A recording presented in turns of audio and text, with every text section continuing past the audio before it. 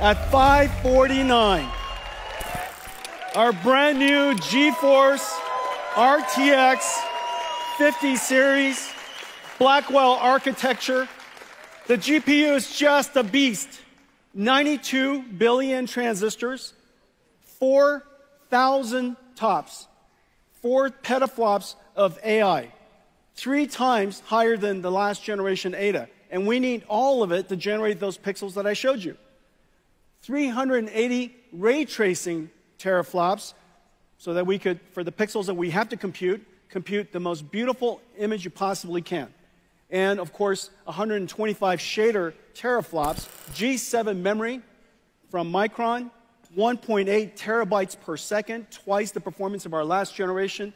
And we now have the ability to intermix AI workloads with computer graphics workloads.